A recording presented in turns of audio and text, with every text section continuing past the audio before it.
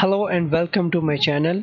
In this video I will talk about PCR, its principles and how it works. So PCR stands for Polymerase Chain Reaction, and it is a technique which is used to amplify a specific region of DNA. In simple words, we can say that it is a technique which can be used to make millions and millions of copies of a specific segment of DNA in just few hours. So what I mean by specific segment of DNA is that any part of DNA which we want to study or which we want to amplify. So one advantage of this technique is that we can make millions of copies of any segment of DNA which we want. But the one thing you need to know is the sequence of that region which you want to amplify. And without knowing the sequence of the region you want to amplify, it is impossible to do a PCR reaction.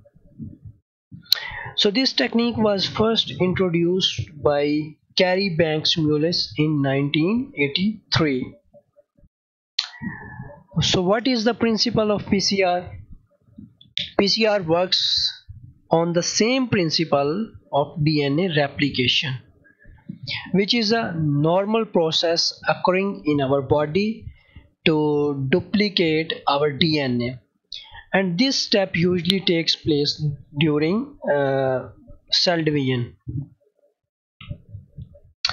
So there are three steps of PCR. First one is denaturation, and the second one is annealing, and the third one is extension. We will discuss each of the step in detail in just few minutes.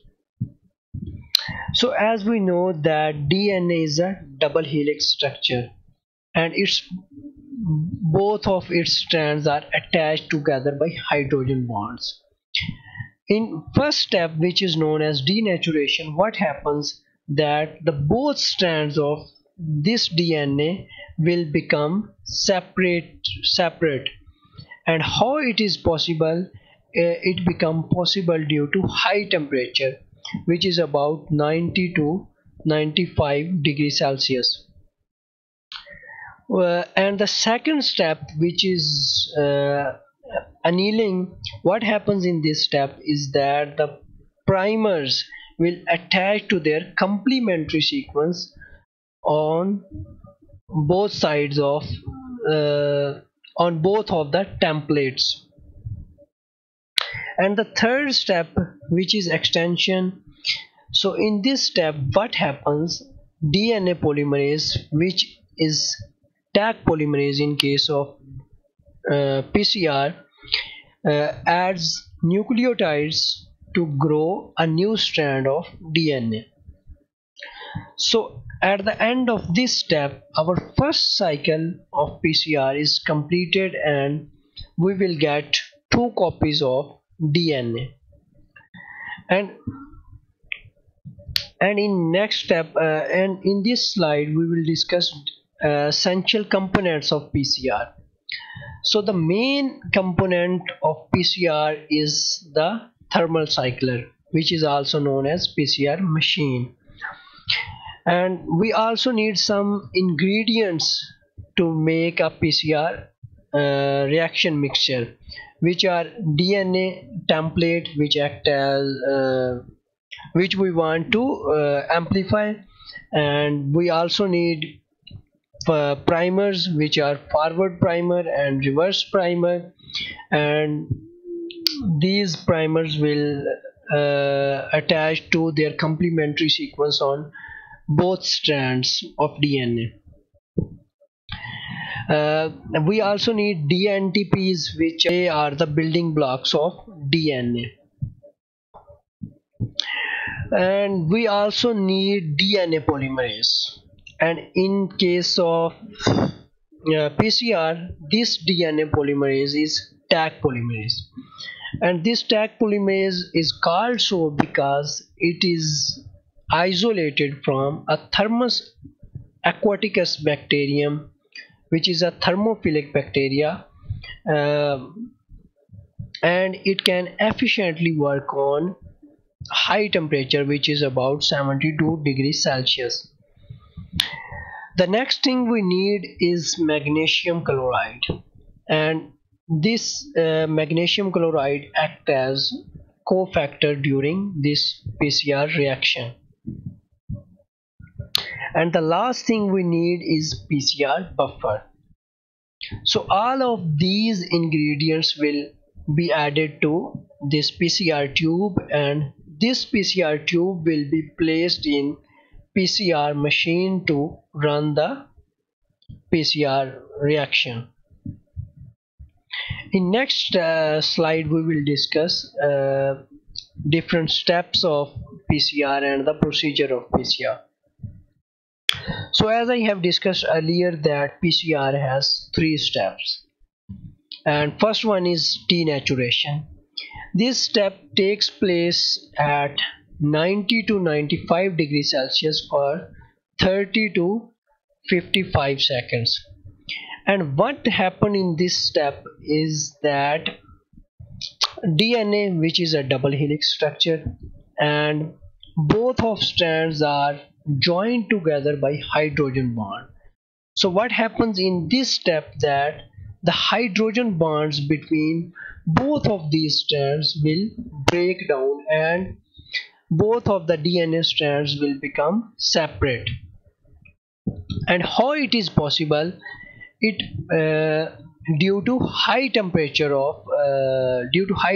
which is about 90 to 95 degrees Celsius. So the next step is annealing. So before discussing this step, we should know about the primers. Primer is a short nucleic acid sequence which is about 18 to 25 in length that provide a starting point for DNA synthesis. And the important thing you need to know about primer is that they always bind to 3' end of the parent strand. And why they always bind to 3' end? Because DNA always grow from 5' to 3'. So in this step, both of the primers will attach to their complementary sequence on both strands. And the temperature which is used in this step is 50 to 65 degrees Celsius. And the time is used for this step is 30 to 55 seconds. Our next step is extension. So in this step what happens, DNA polymerase, which is a tag polymerase in case of PCR, will add nucleotides to grow a new strand of DNA. And this step usually takes place at 72 degrees Celsius for 30 to 55 seconds. And at the end of this step we have completed our first cycle, and we will get 2 copies of DNA. So in this video we have discussed PCR, its principles, its essential components, and different steps of PCR.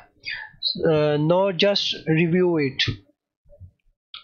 So PCR is a technique which is used to make millions and millions copies of DNA. This technique was developed by or introduced by Carey Banks Mullis in 1983. And some important PCR ingredients are DNA template, primers, DNTPs, tag polymerase, magnesium chloride, and PCR buffer.